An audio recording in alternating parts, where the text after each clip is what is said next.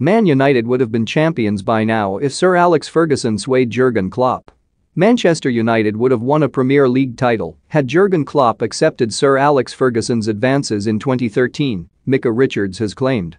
Legendary former Red Devils boss Ferguson is believed to have courted Klopp upon his departure 8 years ago, only for the then Borussia Dortmund head coach to turn down the role. The Old Trafford outfit ended up appointing David Moyes, who had been successful with Everton and was deemed the appropriate successor to Ferguson. However, Moyes endured an ill-fated spell and was sacked before the end of his first season. 3 more managers have been appointed and have failed to deliver the club's first league title since Ferguson's final season. Louis van Gaal, Jose Mourinho and, so far, Ole Gunnar Solskjaer have tried and failed. Solskjaer is currently under pressure to turn around results after a big spending summer transfer window. His side have already lost 2 top-flight fixtures and trail leaders Chelsea by 8 points.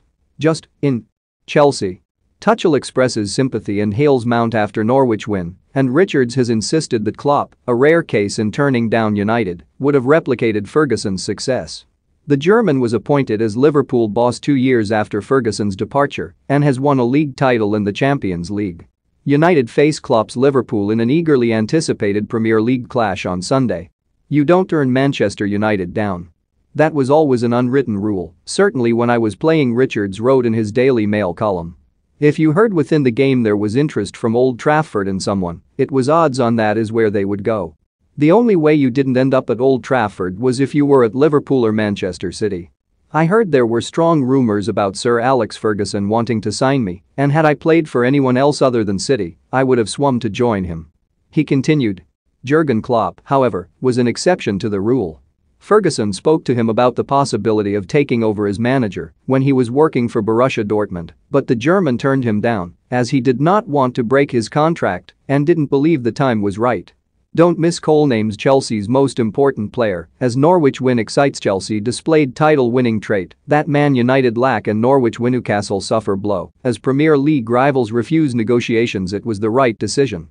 The landscape of English football would have looked completely different had he been swayed by Ferguson.